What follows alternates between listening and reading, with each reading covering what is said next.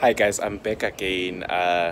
Siglento, a reunion of the Real Houses of Durban, part 1.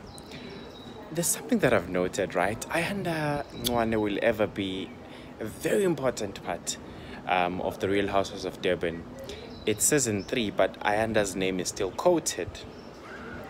But I have a problem with Ayanda's name being quoted because I believe people use Ayanda's name when it favors them, right?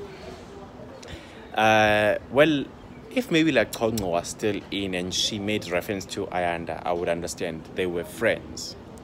So Mable says, I think Annie's contention with Nonku probably stems from Ayanda, the way that Ayanda was treated, or in that incident with Ayanda and Nonku at the reunion. And Annie says, yes, that sort of changed the way I look at Nonku. I'm like, ma'am, stop lying. It's season 3 and you were not even friends with Ayanda. Again, if it was like Tongo on the reunion saying that, I would have understood. But no, Annie was not even friends, guys, with Ayanda.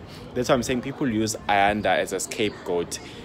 Annie had a problem with Nonku prior even that moment with, Ayanda. And yeah, I have a problem with that people will use Ayanda's name when it's convenient to do so. And not that I'm defending Nonku, and I'm not defending also the way that things turned out.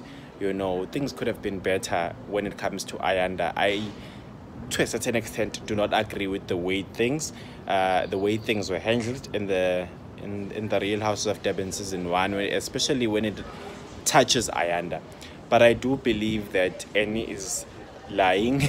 She does not have a problem with Nonku because, or maybe her view of Nonku changed because of Ayanda. Ma'am, you are not close to Ayanda in that way.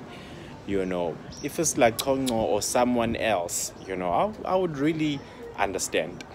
But do certainly share your thoughts on the comment section below. And by the way, guys, do you think Ayanda should probably come back? I know she's in Joburg and she has moved on. She has new, other things that she's working on. But probably, maybe she needs to come back. I don't know. I'm not sure. But because her name keeps on popping. Every reunion, I guess even on season 10, Ayanda, we will be still speaking about Ayanda Ncwane. But it then speaks about her contribution to the show, that her contribution is notable and indelible.